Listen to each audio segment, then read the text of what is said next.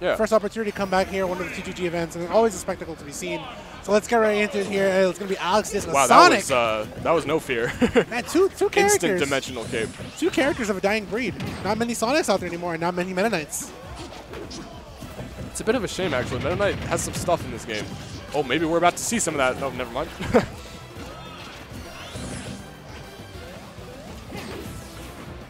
Yeah, this is what we're going to be seeing right now.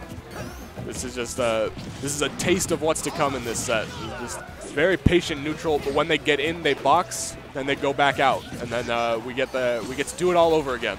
Oh, good. I like the fact that he was going to go for Mock Tornado and then try to kind of catch him there on the landing there from a high recovery. Really good opportunity here. I like that dimensional cape above the ledge, able to get the slash without really getting punished because he falls to the ledge. Yeah. We see AlexDisC here. He's kind of playing at the distance here, trying to find an opportunity to get in the side of Crispy. Right. And he does have that speed with Sonic, but he tries to make an attempt with speed dash. No, nothing yet. I do like how we are seeing Crispy go for that parry. If you parry your opponent, you will condition them to stop going for their favorite moves. Right. I think we're seeing a little bit of adaptation here from AlexDisC. Either that or it's just impatience from Crispy. But in that first 30 seconds, man, Crispy got all this damage, but now it just, I don't think he's really been running how he wants to. He's just getting caught by AlexDisC at kind of every turn, except that one, in which he yoinked that stock out of thin air. And that was still good for AlexDisC to go for the opportunity there, because we do know that Sonic's forward smash does have a little bit of that range. It does have that lasting hitbox. You can punish your opponent at the ledge, but unfortunately, he paid the price for kind of just going for that one, not respecting dimensional cape. Or accounting for it. I think he was worried about getting hit by the dimensional cape, just decided to back off, and he was still able to reset the situation. Yeah. That was a really good play by AlexDisC.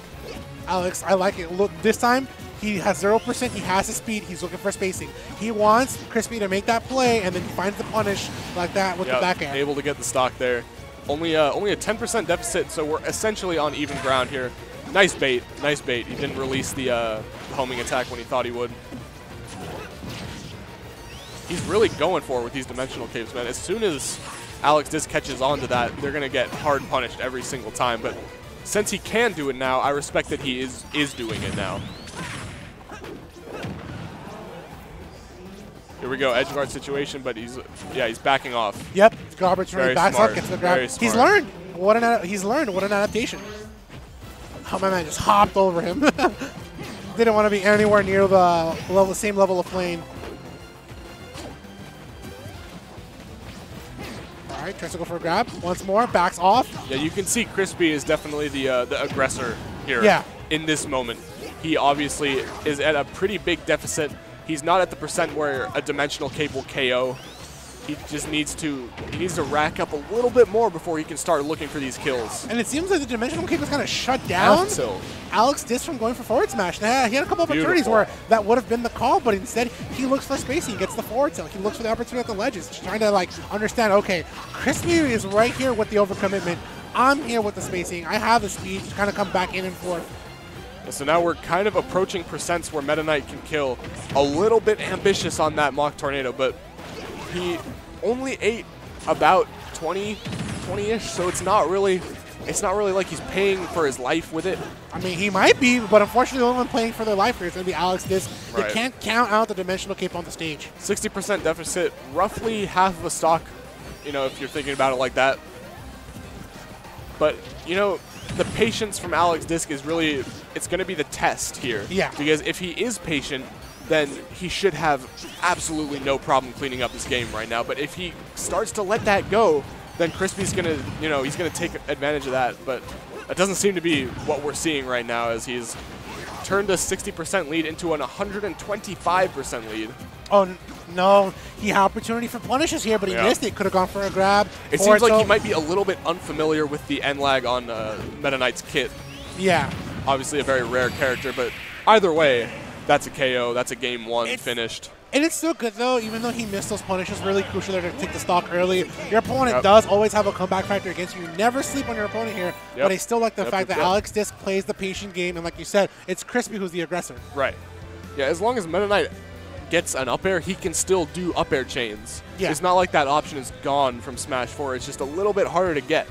In terms of that, you saw AlexDisC only in the air as a result of a spin dash, or if he was using homing attack, he wasn't trying to approach him from the air for the most parts of that match, which is really smart play, because I think he must know that that up air chain is still there and still a huge option for MetaKnight. Just playing around it as efficiently as he can. All right, well, game 2, AlexDisC stays Sonic here, Crispy with the MetaKnight.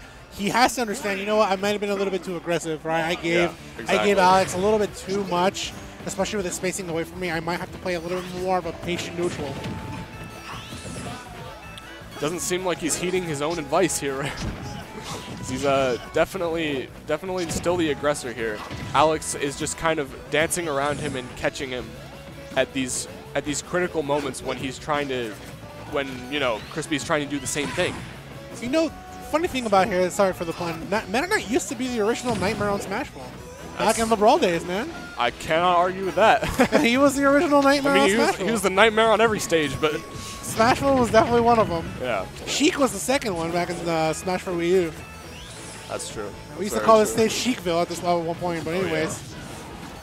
Gets a forward tilt. He puts his man AlexDisC back on the stage. Good forward smash there. Yeah, keeping it very close right now. It's no clear person winning right now, because you know, you have, of course, Crispy with a 2%. Oh, never mind. My man using the walking strategy. He had, like you said, right? Sometimes the patient neutral is the way to go, and Alex kind of showing a little bit of that. Wow, that was just beautiful. Drag down back air into down smash. Quick damage for Crispy, and suddenly he's in a slight lead right now. He's going to be able to get the stock pretty quickly, and there it is. Guys, this time, Alex was a little bit more. I like that he's not overusing that F smash. Yeah, he's using it for the mix-up opportunity. Oh, you saw so much fear there with Crispy. He was like really just right next to Sonic there. It's hard to. Forward air, yep, finishes it off right there. Yeah, it's hard to get him off right now. It's hard to get him off for the end of that stock. It was just the pressure from AlexDisC was so insane that it just, you know, it kind of toppled him. Eventually led to him losing his second, or his first stock actually. Excuse me. There we go. Spin dashes galore. We got even game right now. The jab, nice really jab just reset. Trading hits. Wow, he had the read. He did. He did. Totally had the read. He had the read and he had the play, but unfortunately missed the execution timing there. That's the thing, man, is that both these characters move and act so quickly that even if they're in a stalemate situation where they're both like, wait, what's the other one doing? They might not even do anything because they're afraid that something so fast is going to come out that like that they got tricked. But the reality is that they were just both panicking in these situations and they don't want to commit. So yeah, like we're seeing a lot of spaghetti, if you want to put it that way, for that reason. I think this match might be decided by whoever can get the stock first. Yeah. Because we are 3 minutes into the game now. The tensions are going to be high. The pressure building, of course. Yeah, I mean we're really more towards barely passing the 5-minute mark. Oh, that's a stock. Yep, and he brilliant waited. Use. He waited with that extra jump. Absolutely brilliant use of that Mach Tornado. He wanted to make sure Alex was going to be the one to commit to that ledge, and he had the Mach Tornado there on point. Yeah, he waited for the air dodge. You'd love to see it. But, you know, Alex evening it right up. My prediction has not come true, as this is a 100% even game. Both players at one stocks, 4.5 minutes remaining. It's just uncanny how they keep trading hits one after the other. Yeah. And I feel like Alex is still trying to dissect the MetaKnight matchup here. Right. There's not too many of them out there, let's be honest. It's a character of a dying breed. Nice it's the forward air. Nice. Respects. Yeah, I like it. Even though Crispy isn't getting those dimensional caves, he's still putting it out there, and that lets Alex know I can't keep that same ledge play as I would love to. Yeah, you know Alex wanted that backer. He wanted this to be over. Yeah. I like how he makes a play for the forward smash by covering it from the up B. Right. And then if he doesn't get it, he just walks away and says, you know what, I'm not going to risk more than I have to. Seems like this is a really sketchy situation for Crispy right now. Oh, is he going to get something? Oh no, he's still living. If he would have DI'd that wrong, it would have been curtains, but he gets the up air. He wants the world. He wants the world. Makes it back safely. Oh, that would have been close. But for how long is he going to be able to... Ooh! He's put the fear in Alex right now. Yeah. He has... They both have the fear put into them. One more forward smash. Edge guard situation. Could he be? He could be looking for a back air or very nice, a mock very tornado. nice. Able to reset the edge guard. He tries to sneak in a back air, but I like the directional air dodge. Is he looking for a back throw? See, you kind of have to respect MetaKnight forward smash. It does have a -6 on the shield, and it's got that 24 frames of startup. The deception and hitbox there is also really scary right now. Good patience not going for that upbeat. Oh, he barely went over Crispy to actually hit him with the homing attack. Here we go. Oh, I get scared every time he does that, man. The dimensional cape. Don't overcommit. He's keeping the neutral air, and he's neutral air. But unfortunately, the neutral air is not going to be enough. AlexDisC has to go for that low recovery. He was scared of the mock tornado. Finally, he finds his way in with the back air. And that'll do it, yep. There it is. Sneaks it in for one last time to take the stock. AlexDisC. That felt like a game 3. Yeah, that felt like a game 5, man. That was game 5, AlexDisC. He just knows, like, all right, man, I can't do anything too risky. But I did like that cross if he got there with spin dash. Yeah. He knew once they come back on stage, go for the spin dash, cross my opponent up. I have the speed. And you know, he was also thinking in that moment. You just saw Crispy go up, just run up Nair. Yeah. You know, he was like, oh, so he might do that again. Wait, what? He's like, the next one's going to kill, so I might do that again. Yeah. But at that point, he knew the back air was going to hit because he wanted to punish him out of shield with a Nair or an aerial or something like that. So that was just a great play. A great play by AlexDisC. Wait, YMCA. I actually have to, like, see this. This is actually next level. What? Here we are. Hold on.